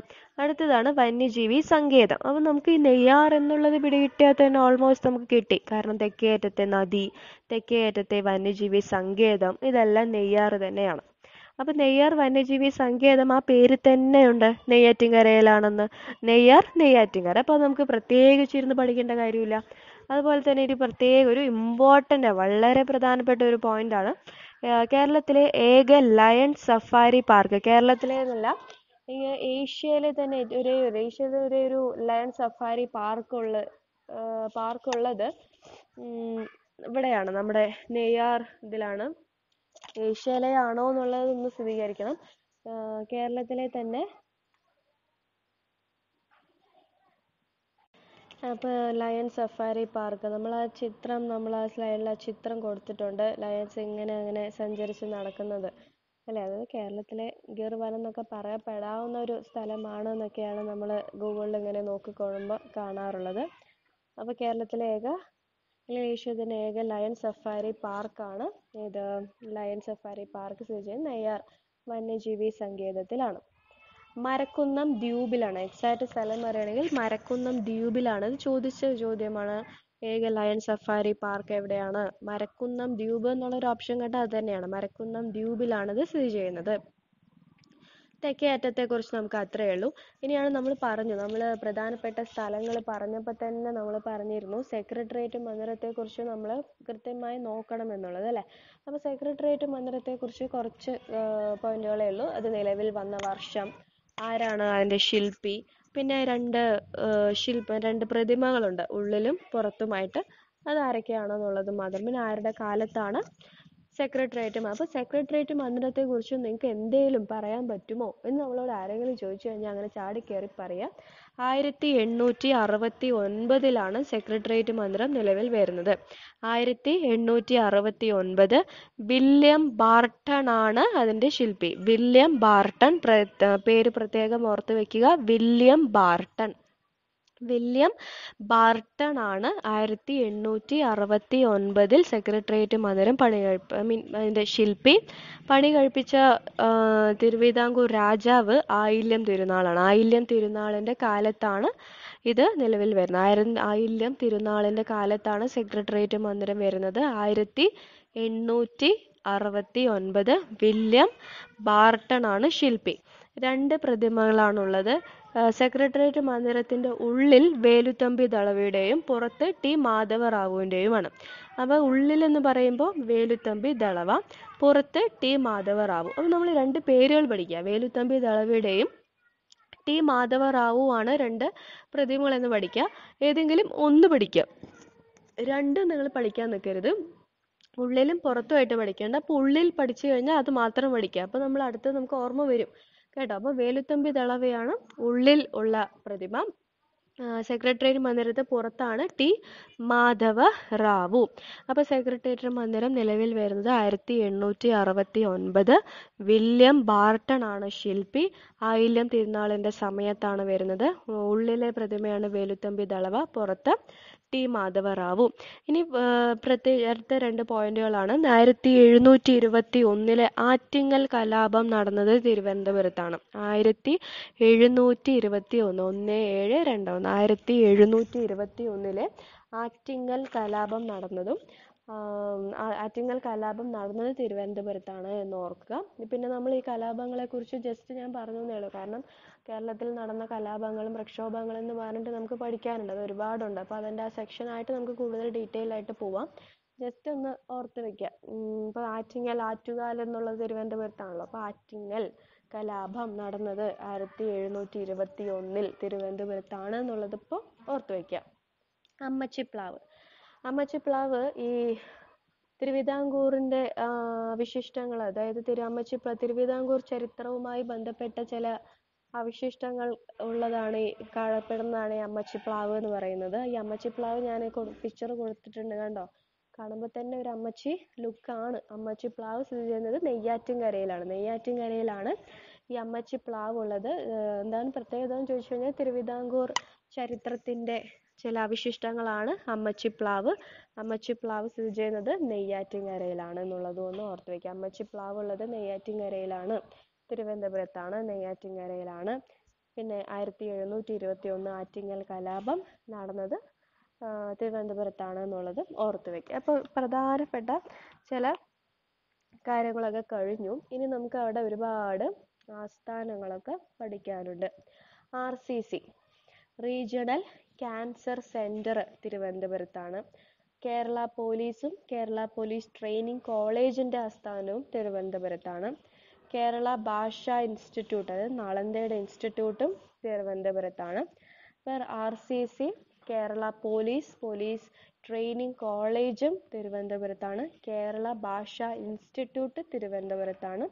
നബാർഡിൻ്റെ കേരളത്തിലെ ആസ്ഥാനം വളരെ ഇമ്പോർട്ടൻ്റ് ആയ ചോദ്യമാണ്. RCC അതുപോലെ നബാർഡിൻ്റെ കേരളത്തിലെ ആസ്ഥാനം. കേരള ക്രിക്കറ്റ് അസോസിയേഷൻ്റെ ആസ്ഥാനം ആസ്ഥാനം തിരുവനന്തപുരത്താണ്. ദക്ഷിണ വ്യോമസേനയുടെ ആസ്ഥാനവും തിരുവനന്തപുരത്താണ്. ദക്ഷിണ വ്യോമസേനയുടെ ആസ്ഥാനം തിരുവനന്തപുരത്താണ്. എയർഫോഴ്സ് ആണ് വ്യോമം. Vikram Sarabhai space centre Vikram Sarabhai space centre തുമ്പയിലാണ്. നമുക്കത് വിക്രം സാരാഭായ് അല്ലെങ്കിൽ തുമ്പ സ്പേസ് സെൻറ്റർ എന്നാണ് നമ്മൾ പറയുക. Vikram Sarabhai space centre തുമ്പയിലാണ്. അപ്പോൾ നമ്മളിപ്പോൾ റീജിയണൽ ക്യാൻസർ സെൻറ്റർ പഠിച്ചു. കേരള പോലീസ് ട്രെയിനിങ് കോളേജ് തിരുവനന്തപുരത്താണ്. കേരള ഭാഷാ ഇൻസ്റ്റിറ്റ്യൂട്ടിൻ്റെ ആസ്ഥാനം തിരുവനന്തപുരമാണ്. നബാർഡിൻ്റെ കേരളത്തിലെ ആസ്ഥാനം തിരുവനന്തപുരമാണ്. കേരള ക്രിക്കറ്റ് അസോസിയേഷൻ്റെ ആസ്ഥാനം തിരുവനന്തപുരത്താണ്. പിന്നെ ദക്ഷിണ വ്യോമസേനയുടെ ആസ്ഥാനം. പിന്നെ Vikram Sarabhai space centre തുമ്പയിലാണ്. Lakshmibai college of physical education ഉള്ളത് കാര്യവട്ടത്താണ്. Lakshmibai college of physical education ഉള്ളത് കാര്യവട്ടത്താണ്. അതുപോലെ കേന്ദ്ര മണ്ണ് പരിശോധന കേന്ദ്രം പാറോട്ടുകോണം. നമ്മൾ കേന്ദ്ര മണ്ണ് പരിശോധന കേന്ദ്രം പറയുമ്പോൾ ഇന്ത്യയിലെ ആദ്യത്തെ സോയിൽ മ്യൂസിയം ഉള്ളതും പാറോട്ടുകോണം തന്നെയാണ്. അവിടെ തന്നെയാണ് കേന്ദ്ര മണ്ണ് പരിശോധന കേന്ദ്രവും പാറോട്ടുകോണം തന്നെയാണ്. കേന്ദ്ര മണ്ണ് പരിശോധന കേന്ദ്രമുള്ളത് പാറോട്ടുകോണത്താണ്. കേന്ദ്ര കിഴങ്ങുവിള ഗവേഷണ കേന്ദ്രം ശ്രീകാര്യത്താണ്. ഗവേഷണ കേന്ദ്രങ്ങൾ അങ്ങനെ ഒരു മേഖലയായിട്ട് തന്നെ പഠിക്കാൻ നമുക്കുണ്ട്, ഒരുപാടുണ്ടത്. കേന്ദ്ര കിഴങ്ങുവിള ഗവേഷണ കേന്ദ്രം ശ്രീകാര്യത്താണ്. കേരള ഫിനാൻഷ്യൽ കോർപ്പറേഷൻ്റെ ആസ്ഥാനം തിരുവനന്തപുരം. Tourism development Thiruvananthapuram. കേരഫെഡ് തിരുവനന്തപുരം വളരെ ഇമ്പോർട്ടൻ്റ് ആണ്. കേരഫെഡ് തിരുവനന്തപുരം. കരകൗശല വികസന കോർപ്പറേഷൻ്റെയും തിരുവനന്തപുരമാണ്. കരകൗശല വികസന കോർപ്പറേഷൻ്റെ ആസ്ഥാനം തിരുവനന്തപുരമാണ്. കേരള സംസ്ഥാന വനം വകുപ്പിൻ്റെ ആസ്ഥാനം വഴുതക്കാടാണ്. കാർഷിക കടാശ്വാസ കമ്മീഷൻ ഫാം ഡെവലപ്മെൻറ്റ് കോർപ്പറേഷൻ തിരുവനന്തപുരത്താണ്. മിൽമ തിരുവനന്തപുരത്താണ്. Farm development corporation. കാർഷിക കടാശ്വാസ കമ്മീഷൻ്റെ ആസ്ഥാനം മിൽമയുടെ ആസ്ഥാനം തിരുവനന്തപുരത്താണ്. കേരഫെഡ് തിരുവനന്തപുരത്താണ്. കേരള സംസ്ഥാന വനം വകുപ്പ് വഴുതക്കാടിലാണ്.